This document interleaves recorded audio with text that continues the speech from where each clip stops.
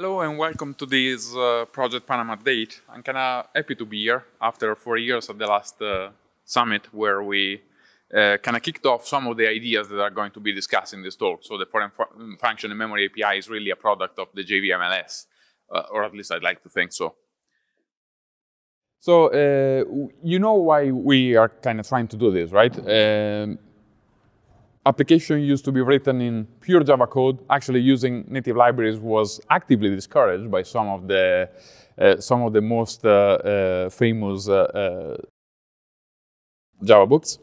And there are many great libraries today that are not written in Java, and you may want to use them if you want to do some of the most exotic things that you may want to do today. So if you want to interact with the GPU and you want to offload some of the Java computation off to a GPU, you may want to need to use some native library in there. And I think Gary is going to talk us about that. And code reflection, in a way, is playing that game as well. But there are also other libraries. So, for example, if I want to do some JavaScript, maybe I just want to run V8 and start running some JavaScript. All those libraries will not be written in Java. So the best thing we can do in Java is to facilitate the way in which developers can get access to such libraries. So how do developers access native libraries today? That's with JNI. So JNI stands for Java Native Interface.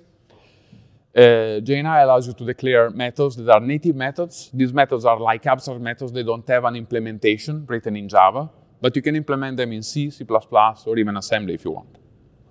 The problem, the biggest issue, I think, with JNI is that its programming model is what I call native first. By native first, I mean that JNI allows you to basically jump over the fence, go from Java to native, but then it kind of incentivizes you to stay on the native side of the fence. It gives you a lot of JNI functions that you can call in order to interrupt with the JVM.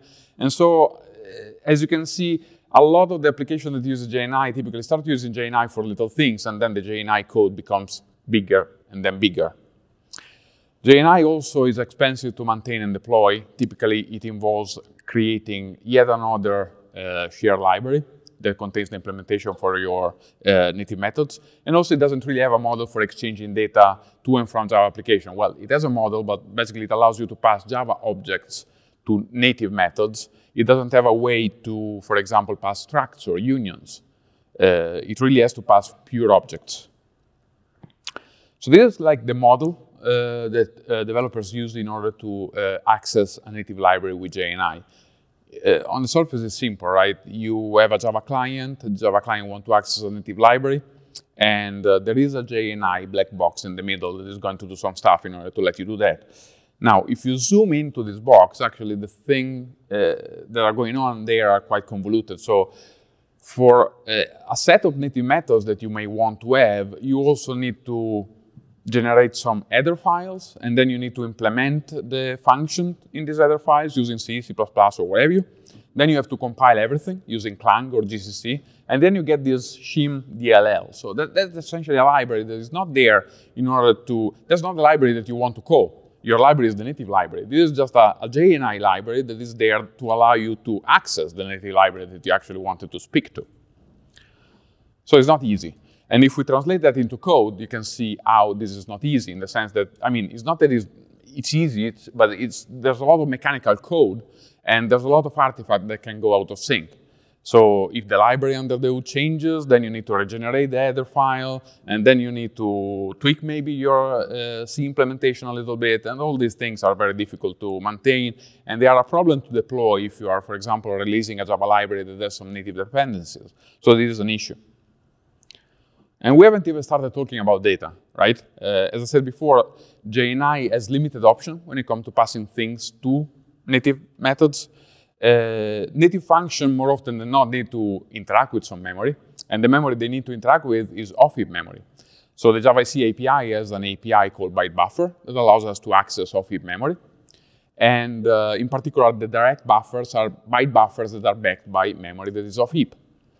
They can be allocated by Java programs, and the garbage collector will basically free the memory when it's no longer there. Unfortunately, direct buffers have some kind of scalability issues. The allocation, as I said, is basically provided by the garbage collector. There is no way for developers to free or unmap a byte buffer. The addressing space is limited, so we're up to 2 gigabytes because all the offsets in a byte buffer are ints. And the addressing options are kind of limited. So you either go sequential mode, so you call get, and you rely on the mutable state of a byte buffer, and so you get less C2 optimization. Or if you want C2 optimization, you go for the absolute addressing scheme, and then you have to manage all your offsets manually, which is a little bit of a pain. So, of course, you can use a framework to help you ease some of the pains associated with JNI. You can use JNA, JNR, Java CPP. There are many of such frameworks. But these frameworks are not the answer to the problems that we are having. They provide at most fractured solutions. Most of the time, they rely on unsafe. I never came across a single framework that provided real safe capability to delocate off-heap memory. And they make deployment even more convoluted. Not only now you have a shim, maybe JNI library, but also you have to depend on a third-party framework in order to make interacting with such library a little bit easier. Also, these frameworks are biased toward native access, like accessing native functionality. What if you only care about off-heap memory? There are a lot of frameworks such as Lucene, Netty, data sketches that only need to access off-heap memory and do some work in there to avoid maybe the cost associated with garbage collection. So what we need here is a new programming model, a Java-first programming model, as opposed to the native-first programming model of JNI, that allows us to deal with non-Java resources in a more natural fashion. And to do that, we need to replace JNI and to put in something that allows us to talk to native function in a more direct fashion without any need of intervening native code. We also want to replace direct buffer with a more modern, future-proof API that allows us not only to access the full 64-bit of addressing space, but also to deallocate memory deterministically. We hope that once we have those tools, we can basically bring them together and simplify building and distributing native libraries in Java. So what we came up with is a new Java SE API. It's called Foreign Function and Memory API. This has been a preview API for quite a while now. I think we are at the third preview. And we believe that this API is kind of ready, and it will be made a final API in Java 22. So let's get started, and let's try to look at what's inside the FFM API. So there are two parts. One part is for accessing off-heap memory. Another part is for accessing foreign functions. So the start of the show when it comes to accessing foreign memory is called memory segment. Memory segment, like a byte buffer, is an abstraction that allows us to access a contiguous region of memory. There are, of course, two kinds of memory segments. One is called heap segment, so it's a memory segment that is backed by on-heap memory, so memory that stays within the Java heap, so for example, a Java array. And then there is a native segment, so a native segment is backed by off-heap memory, so for example, the result of a malloc or a map operation. Memory segments provide a lot of different dimensions by which they provide safety. So they have a size, and if you try to access them out of bounds, you get an exception. But they also have, and that's interesting and a novelty here, they have a lifetime. So if you try to access them while they have already been freed or released, you get an exception as well. Also, you can attach confinement to segments, optional if you want, to avoid data races. So there are all these multiple dimensions of safety that the memory segment API provides. How do you use memory segment? Well, the usage is pretty similar to what you will do with a direct buffer. So let's say that we have a point2 struct in C. This is a simple struct with two fields, x and y of type double. And we want to set the field of the struct to the value 3 and 4. So what do? We need to allocate a memory segment, and we do that by creating an arena. I'll explain later what an arena is, but for now, let's just pretend it is something that allows us to create a memory segment of the Java heap. And then we use a bunch of set methods on the memory segment to set the first 8 bytes to the value 3 and the second 8 bytes to the value 4. Pretty much similar to a byte buffer. Now, what happens if we try to access the offset 16? Well, this is out of bounds, right? If we are trying to access 8 bytes starting at the offset 16, so that's definitely out of the bound of the memory segment, so we get an exception. So that's good. We get out-of-bound checks. We get, but there are also some issues here. we are kind of inheriting some of the same issues that the byte buffer API, because we still are relying on the garbage collector to deallocate memory. And also we need to compute all our offsets manually. So, for example, what happens if our point to jextract changes and now it has 3 fields, or maybe the type of one of the field changes? Now all our offsets are going to be messed up and our application will no longer run. So let's see how we can tackle the problem of adding deterministic deallocation to the API. So as you probably, I mean, you in this room are very familiar with it, Java features automatic deallocation. That means that Java programs can only worry about allocating objects with the new construct, and the garbage collector is busy doing things behind your back and determining which objects are no longer reachable and then recycling the memory for such objects. This has been, I think, the main cornerstone of Java success, because it suddenly freed developers from having to think about managing memory manually.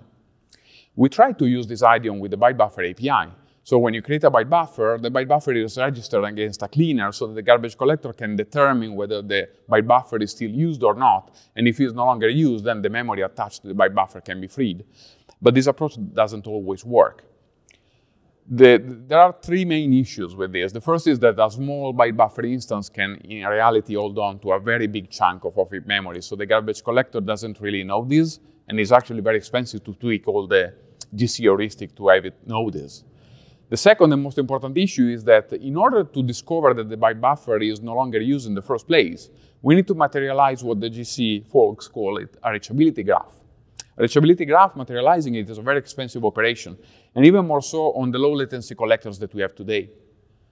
So it's an operation that garbage collectors don't want to do as often. And if you try to run byte buffers with the modern ZGC, you will notice maybe that cleaners are not going to get called as frequently as with G1. So that's an issue. Also, GC only works to keep track of resources that are used inside Java programs. If your byte buffer or memory segment goes off to native, and the native code keeps a pointer and then accesses it later on, there's nothing the garbage collector can do in order to prevent a crash. Of course, you can use reachability fences, but this has some pros and cons. So we are in the business of adding a mechanism in order to allow developers to deterministically free memory. And of course, here in this business, which is a very messy business, there are plenty of competing solutions. Here I'm basically mentioning the 2 polar opposites. On one extreme, we have C with its malloc and free primitives. On the other extreme, we have Rust with its machine-checked memory safety. And of course, from the safety perspective, it's obvious we get a lot better when going from C to Rust. We get basically compiler-enforced memory safety. But there is also a flip side to this story. So as we go from C to Rust, what we notice is also that some of the idioms that come natural to C can become a little bit more convoluted to be expressed in Rust. And you have to do a little bit more work to convince the compiler that your program is actually correct. So there is a trade-off here. That's all I'm trying to say. And we have to find a place in this balance that works best for Java developers.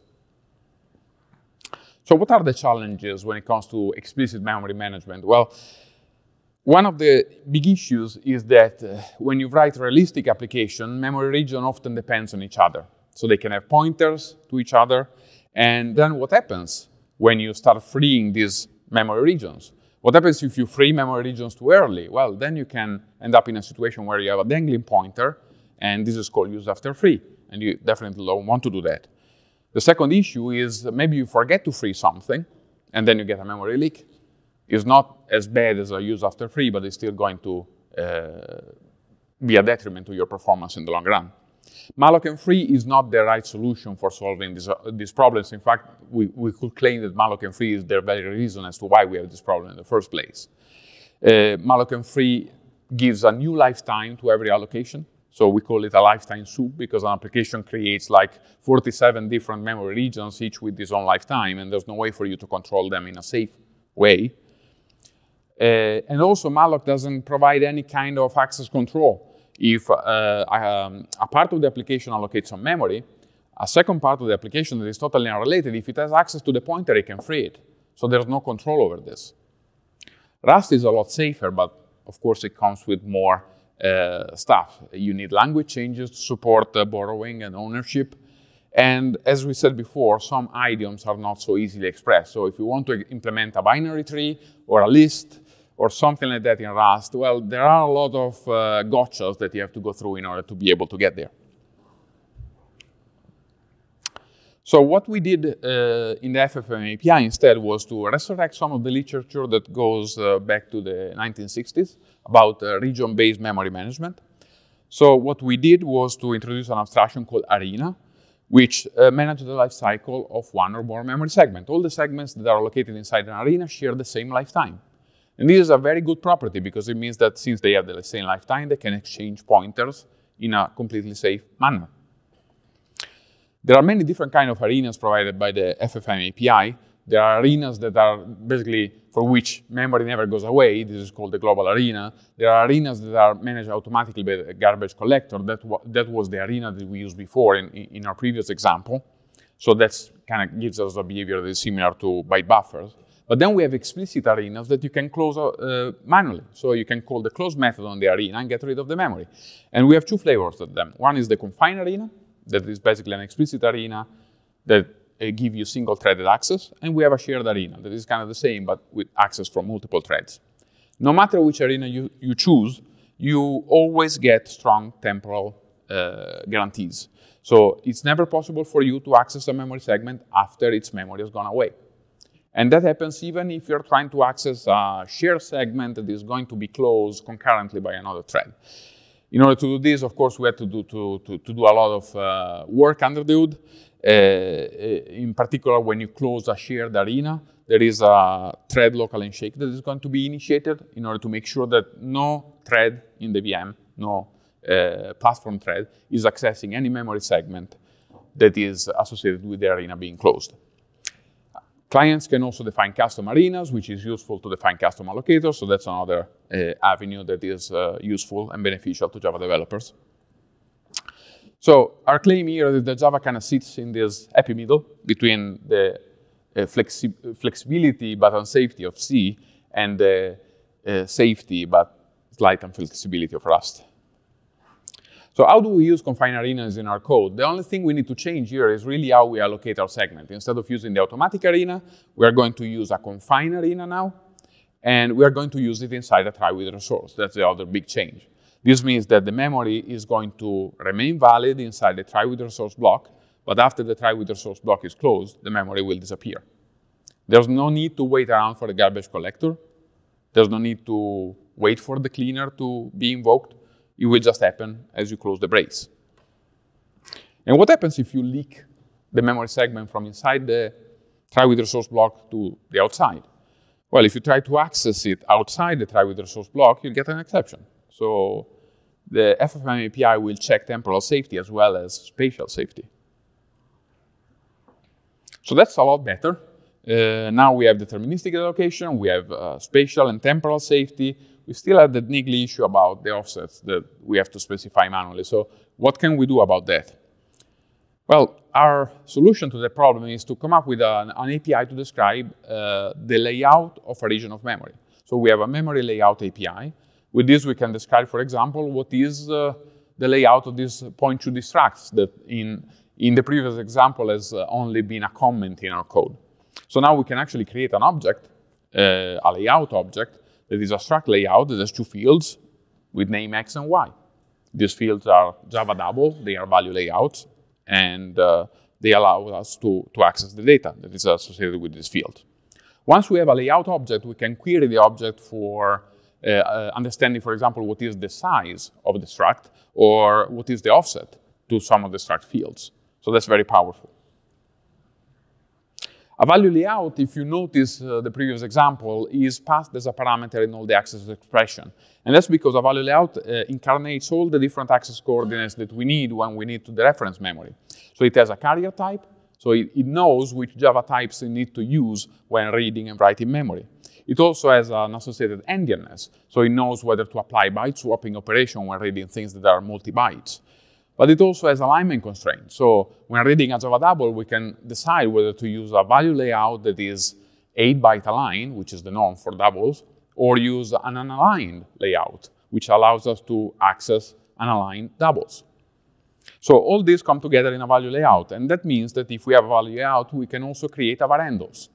A variable that allows us to access a memory segment at a certain offset, and then get back some Java values, maybe some Java primitives. Expressing access in terms of memory, in terms of variables has many advantages. Of course, we can inherit all the C2 optimization that variables already enjoys. We can also enjoy of the various atomic access operations that are built into variables. So thanks, Paul. That was really handy. And we can also build combinator APIs. So once you have a variable that accesses a memory segment, you can maybe insert offsets, or you can combine it with other variables and build structured access in that form. So here's how you use the method, the memory layout API in order to access memory without having manual offset computation. As you can see in the first lines of this code, you can see that we are trying to capture the comment now in a real Java object. This is a memory layout. This layout has two fields, so we can derive a variable for each of the fields, X and Y. And so inside our try with resources, now there are two big differences. The first is that we are passing the layout to the allocate method. So no longer we need to compute the size of the struct by hand. We just pass the layout, and the layout is going to give us the size. The second difference is that we are going to use variables in order to access the fields. And so we no longer have to know that the Y field occurs at an 8-byte offset. The variable will know that. And so the offset that you see here, which is 0, is simply the offset relative to the start of the struct. So in case we want to access multiple points in an array. So finally, we have deterministic delocation, we have spatial safety, we have temporal safety, and we no longer have manually computed offsets. So I think this is much better than using the byte buffer API, at least for interacting with off-heap memory. So now it's time to switch gears and start talking about the foreign function access part of the FFM API. The star of the show here is called the native linker. The native linker is a component that allows us to get a method handle that points to a native function. And also it provides the dual capability, which is given some Java computation expresses a method handle, turn it into a function pointer that then we can pass to native code. The native linker is not something that we just reinvent from scratch, but it's just something that is built on top of the abstraction that we have seen so far. So it will use memory layouts to describe C signature. It will use memory segments to pass structs and unions to native code. And it will use arenas to model the life cycle of some of the abstraction involved, such as the opcode stubs. So let's enhance our example a little bit and introduce a distance function that takes, this distance function takes a point and then returns the distance from the origin of that particular point. So here we are passing a struct by value, and maybe some of you know that passing a struct by value is highly dependent on the calling convention of the platform you're running on. So if you are on Linux, there is a document that I encourage you to read. It's a very nice document about the CSV API, which is basically embodies all the set of calling conventions that you should use when interacting with shared libraries in C on that particular platform. And if you read, you will see that for such smaller structs, we can simply pass the struct fields by register. So we can, in this case, we are using floating point register because the fields are of type double. And then we can basically store them in register and then jump to the function. But if we are on Windows, always on x64, there is a lot of difference here. Basically on Windows, the struct is spilled on the stack, then a pointer to the stack is saved on the RCX register, and then we can jump to the function. So same platform, same architecture, but different operating system, completely different assembly being generated. So I'm trying to show you this not because you have to understand assembly, not even I do to some extent, but just to show you that the linker has to have intimate knowledge about the assembly code that needs to generate in order to allow you to get a good trampoline to the native function that you want to call. So how do you create a downcall method handle? You need two ingredients. The first is the address of the function that you want to call. That may seem a little bit obvious.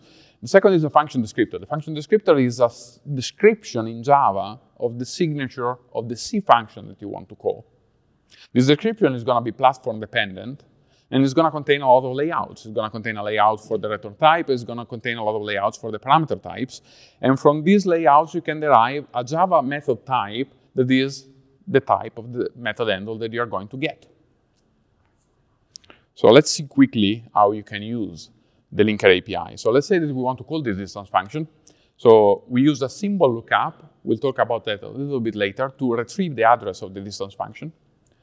Then we describe the signature of the distance function using a function descriptor. In this case, we return a Java double, and we take a point 2D as an argument. Notice here that we are using the same struct layout that we defined to access memory. So we reuse the same information both for accessing memory, but also to describe the signature of the C function. Then inside our try with resources, we allocate our point, we set X and Y, and then we just pass our point method segment, memory segment to the invoke exact method. And the native call will happen. There's no intervening JNI code that is required here. It's pure Java code.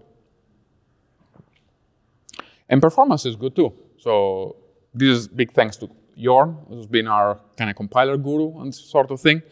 And you can see that basically JNI and FFM trade on the same line. There is a 0.3 nanosecond difference between the two, but it's not going to be relevant. It's probably benchmark noise here. One thing that you can do with FFM API is that you can mark the native call as being trivial. By trivial, I mean that it's going to terminate quickly and not going to upcall back to Java, in which case we can remove, shave away another few nanoseconds from the call by removing this thread state transition from the call, which is very expensive. This can be useful for low latency Java code, and it's known in JNI world as critical JNI, that you may know with the term from there.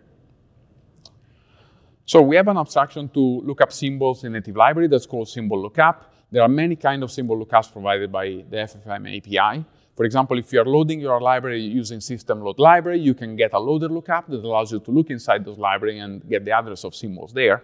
Or you can, if you want to know the address of some standard library symbol from C, you can ask the linker for a default lookup, and that will give you a symbol lookup for that. But we also have a library lookup, which is a more powerful lookup that is built on top of DL open and DL close. So you can now deterministically load and unload a library, and you will use an arena to do that. You can, of course, compose lookups. So you can start off with a loader lookup, and maybe if the symbol is not found there, you will go on to use another lookup using the OR method there. As we said before, describing the signature of a C function is done using layouts. So there is a mapping. For every C type, there is a corresponding layout that you should use. So for a scalar type, you're going to use a value layout.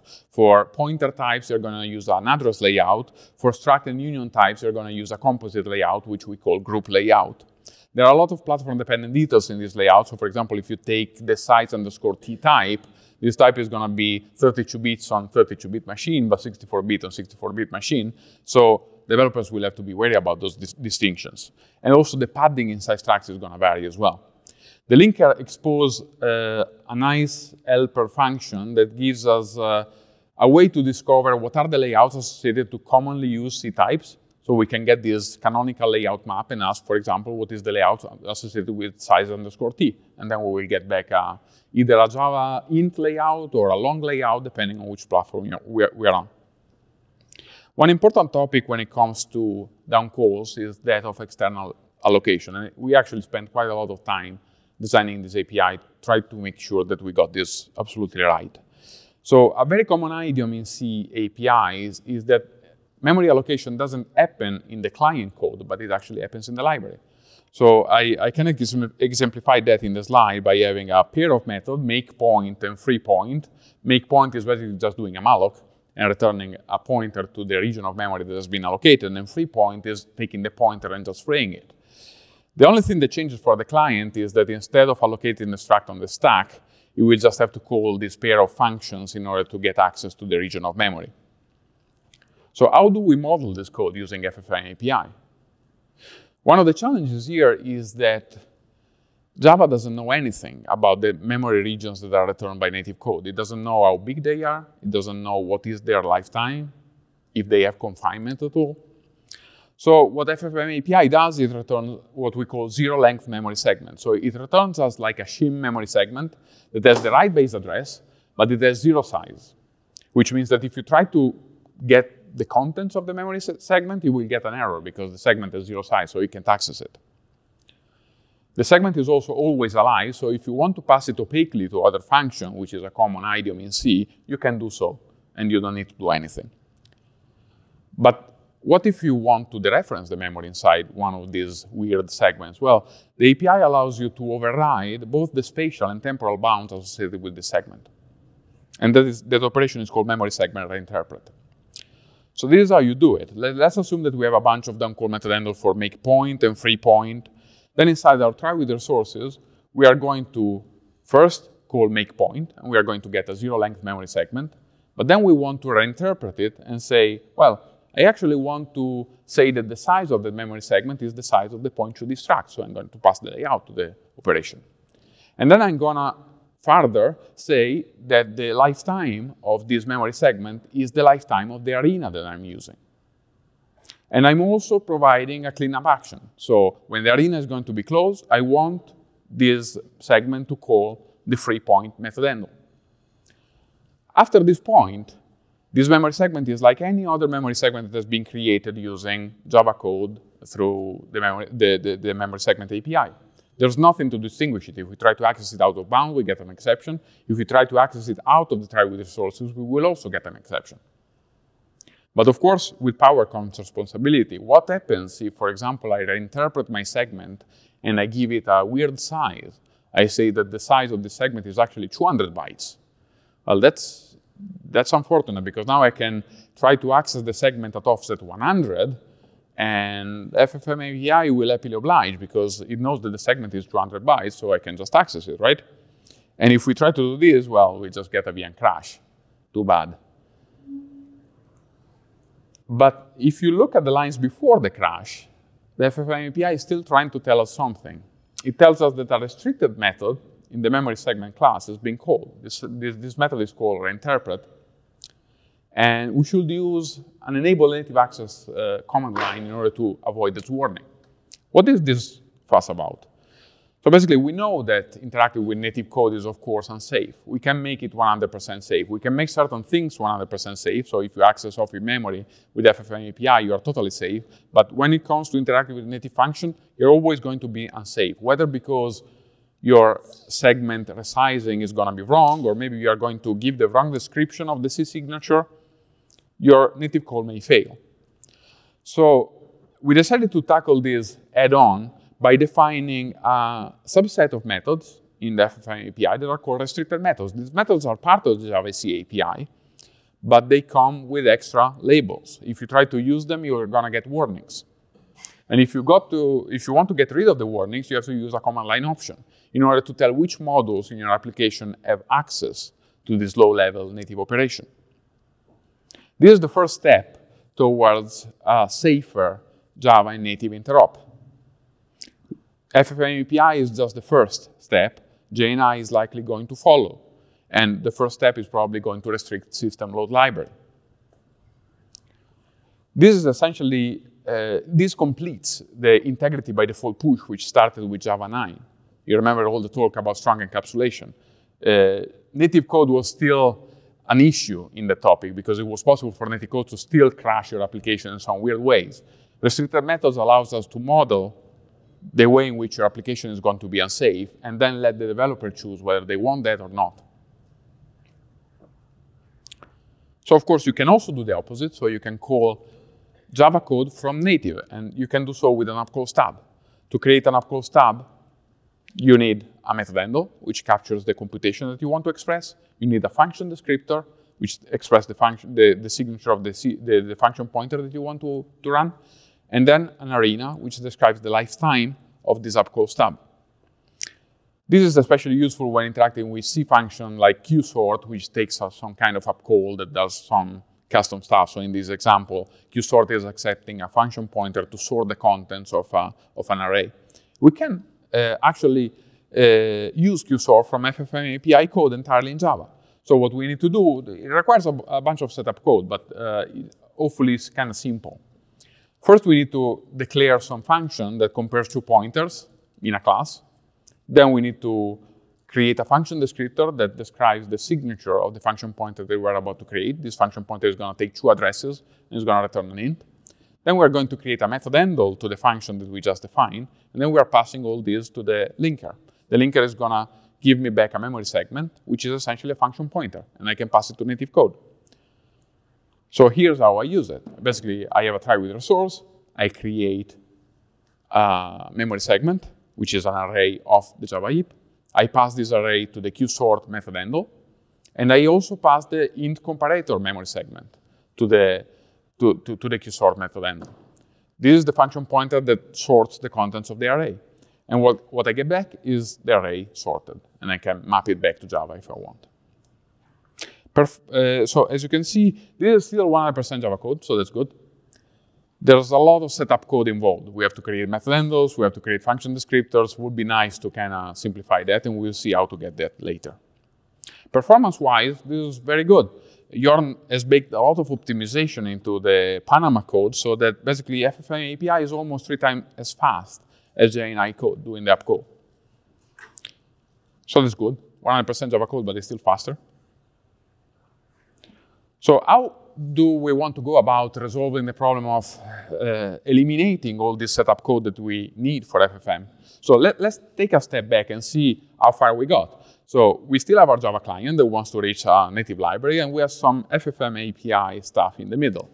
If we look inside, we actually did some improvement here, because all the goop that we require here is full Java code. So we require a bunch of memory layouts, a bunch of variables, a bunch of function descriptor, maybe method handles, but it's all stuff that we can express in Java code. We don't need any shim DLL in order to do any of this stuff. So this is already going to simplify deployment. But what if we could short-circuit the process and actually derive all this goop from the native library itself? And that's where the jextract tool comes into life. So basically, if we want to work with qsort, a better way to do it is just to point jextract at the qsort header, which is the header for the standard library. Jextract will happily oblige, will vomit a bunch of code, and inside this code there will be a class called stdlib_h, which contains a bunch of static methods that we can use in order to write this code more simply. One such function allows us to turn a lambda expression into a function pointer. How cool is that?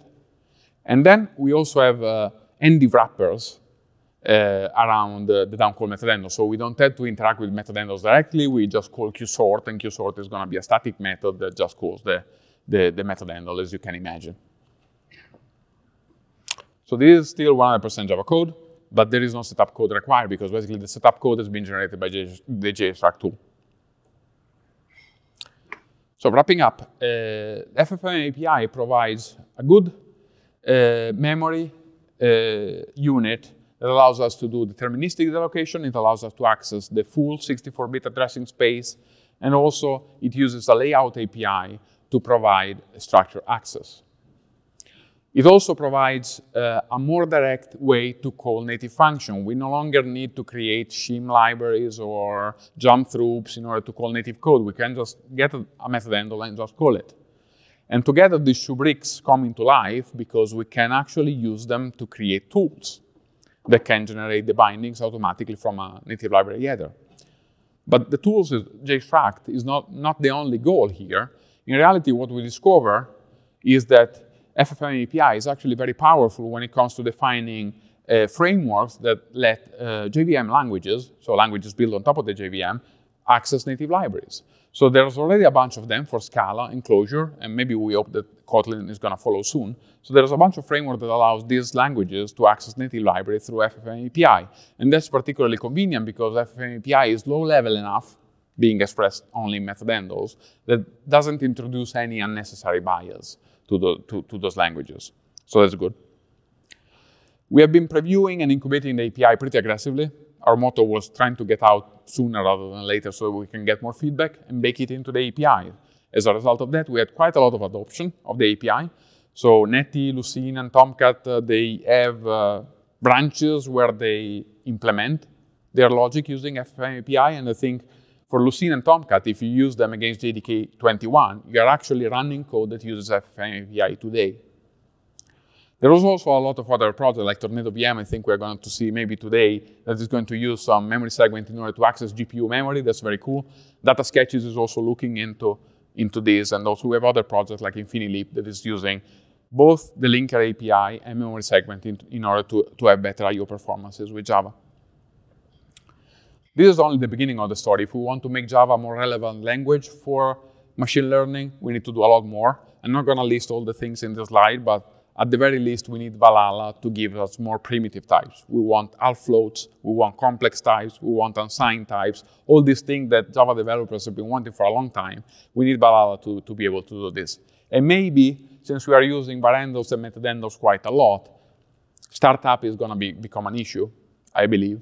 And so maybe shifting the computation for this downcall metadendum from runtime to link time is going to improve the story there. So I encourage you to download JDK 21 and play with it. Now is an ideal time to try FFM API and to report some feedback in the Panama mailing list. As I said before, we are preparing to finalize the API in Java 22. There are some links to the various JEPs. Jextract is made available as a standalone downloadable tool, so you can just go on that jdkjava.net page, download Jextract, and try it out. You don't need to do any complex building or setup. And that's it for me. I think we have not much time for questions because we have some issues. Maybe one or two, yeah.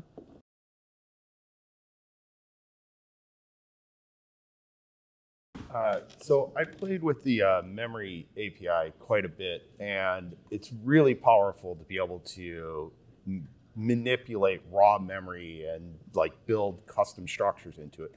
But what I found is that when I tried to build libraries on top of it, I quickly ran into the problem that if the callers were mixing off-heap memory and on-heap like byte arrays, you'd get profile pollution and the performance would be as bad as using a raw byte buffer. Have you put any thought into like having the memory segment API be able to have single code that operates on both on-heap and off-heap without suffering from the pollution? Yeah, right now we have to do the usual thing, which is defining different subclasses, which runs into the problem that you just mentioned. With John, we were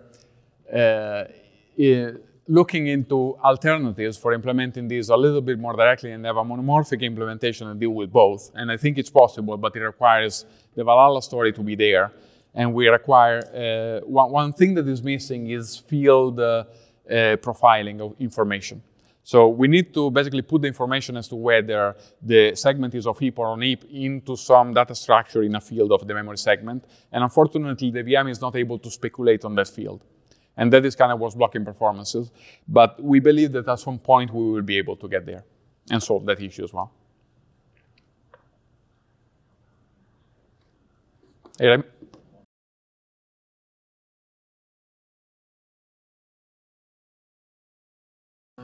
So currently, there is no way to use the memory segment with the I/O API. With the I/O? Yes. You can. You can always map a segment to a byte buffer, which basically gives you a byte buffer, and then you can use whatever method you want there. Yes. Yeah, but is there a plan to have a direct? Is there a plan to have direct support for memory segment there? There have been discussion, nothing concrete yet.